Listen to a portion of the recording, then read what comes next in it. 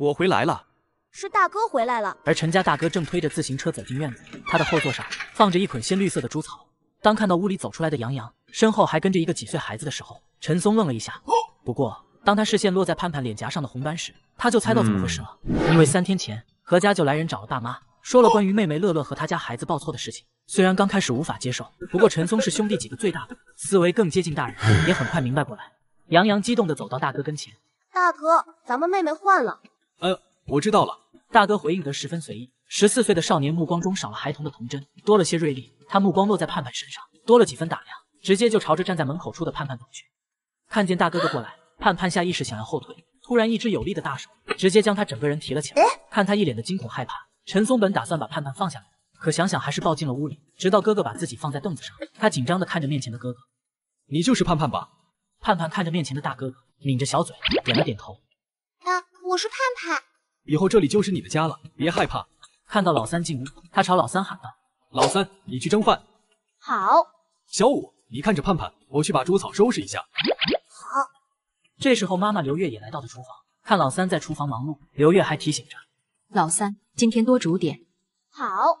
刘月忙完后走到堂屋，又看了盼盼一眼，笑着喊道：“盼盼，你先玩着，等你爸爸他们回来，咱们就可以开饭了。”盼盼认真点了点头。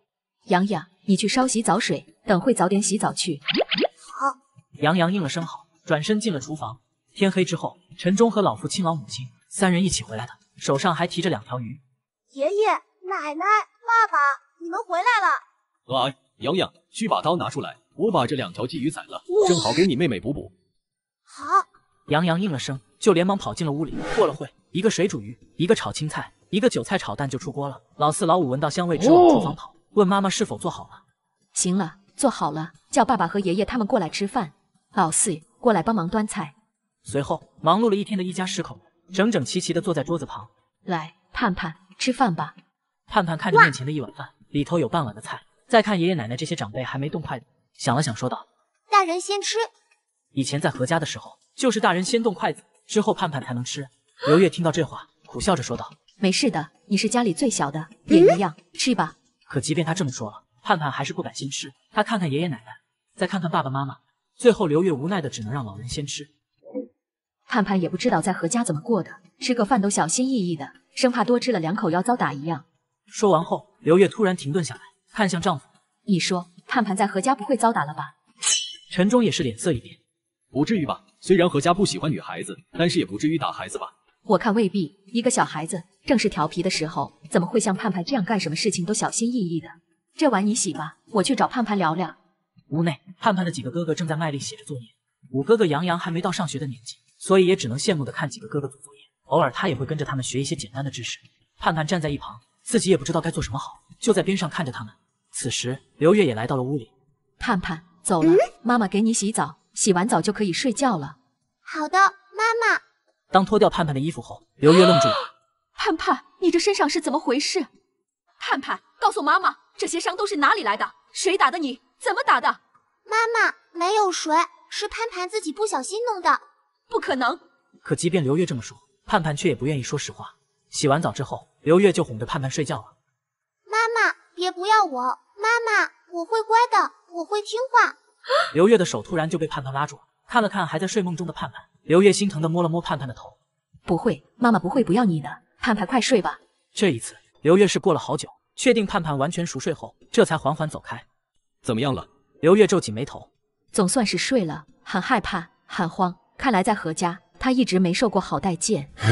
别不开心了，如今盼盼已经回来了，咱们好好对她就是了，把过去几年的遗憾都弥补回来。别不开心了，如今盼盼已经回来了，咱们好好对她就是了，把过去几年的遗憾都弥补回来。你知道我给盼盼洗澡的时候发现了什么吗？陈忠先是愣了下，想到盼盼洗澡的时候，媳妇语气不大对劲。盼盼身上好多淤青，还有疤痕，那么黑，我都看见了。你知道这说明什么吗？陈忠听到这，心底里倒吸一口冷气。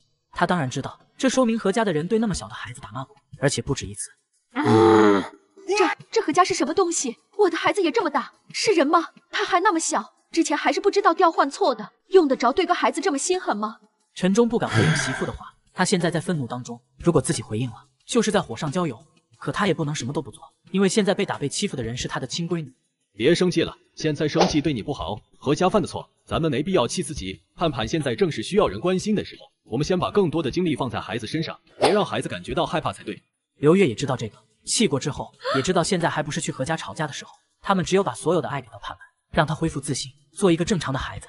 第二天，盼盼醒得很早，一个人待在房间里，左看看右看看。这时候，刘月也走了进来。盼盼，你醒了，早饭做好了，你饿了吧？盼盼抬头看了他一下，肚子还咕咕的叫了2声。看吧，你这小肚子都咕咕叫起来了。盼盼有些害羞，低着头，用手捂着肚子。别害怕，在妈妈面前，肚子叫了就叫了，以后在家里你做什么都没事的，我们都不会说你的。盼盼点了点头。刘月不知道他听进去了没，但他还是会继续说的，让孩子一点点的找回孩子的快乐。堂屋里，几个哥哥在吃早饭。来，盼盼吃番薯，三哥给你包好的。盼盼看了眼三哥手里的番薯，又看了眼妈妈。你三哥哥给你的，吃吧。盼盼这才接了过来。谢谢三哥哥。不客气。三哥的脸上写满了得意。盼盼今天比昨天漂亮了。老大说完，几个弟弟连忙点头。是啊，比昨天漂亮了。听到哥哥们这么说，盼盼眼睛突然亮了起来。哥哥们也好看。盼盼从没有想过自己能有这么多个哥哥，能被这么多人夸奖。好了，该去上学了，知道可就不好了。妹妹，你先跟着小五哥哥在家玩，三哥中午就回来了。盼盼点了点头。二哥也去上学了，你在家里乖乖的。4个哥哥走后，饭桌上就剩下盼盼和5哥哥还有妈妈。妈妈，爸爸去哪了？你爸爸他们去田里了。要换了平时，刘月也早就去田里了，然后杨洋带着乐乐玩。但是这2天是盼盼刚回家，刘月想留在家里多陪陪孩子。好了，洋洋，你看着点妹妹，妈妈去割点猪草。好。不过刘月走的时候，还是不放心的给盼盼说道：妈妈去割猪草，很快回来，你要是吃饱了，就跟着哥哥玩，村子里哪里都可以跑。要是想妈妈了，让你哥哥带你找妈妈。好。妈妈离开后，杨洋看着盼盼脸上的红斑。你这个是怎么来的？盼盼下意识的用手捂住红斑，显然是很害怕。杨洋这才反应过来，连忙的说道：你别怕，我就是随便问问的，你要不想说就不说了。盼盼能感觉到5哥哥的询问是没有恶意，才小声的说道：我也不知道，他们说这是天爷爷的惩罚。说完，盼盼大概是想到很多以前的事情，突然朝面前的5哥哥问道：哥哥，我是不是很丑？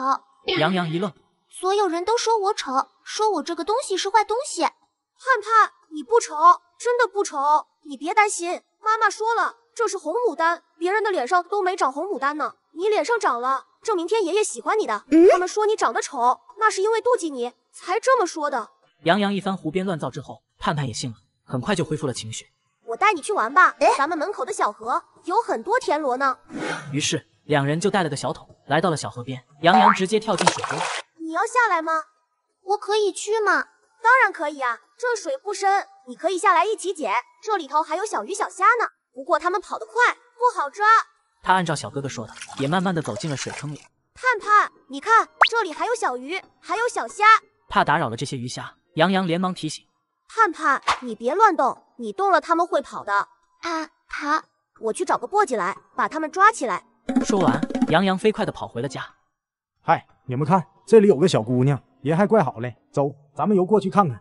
过了一会儿，杨洋就拿着簸箕回来了。当看到眼前的一幕时，杨洋差点被惊掉了下巴。只见盼盼周围有不少鱼和虾，绕着他不停的游动。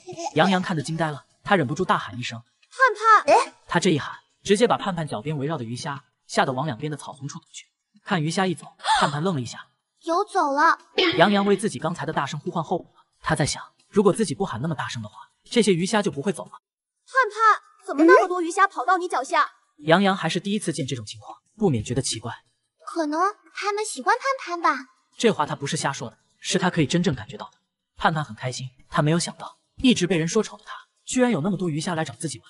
他们喜欢你，他们说的吗？盼盼点了点头，又摇了摇头。他们没说，但是盼盼知道。你怎么知道？杨洋显然不大相信他的话。盼盼就是知道。我才不信呢，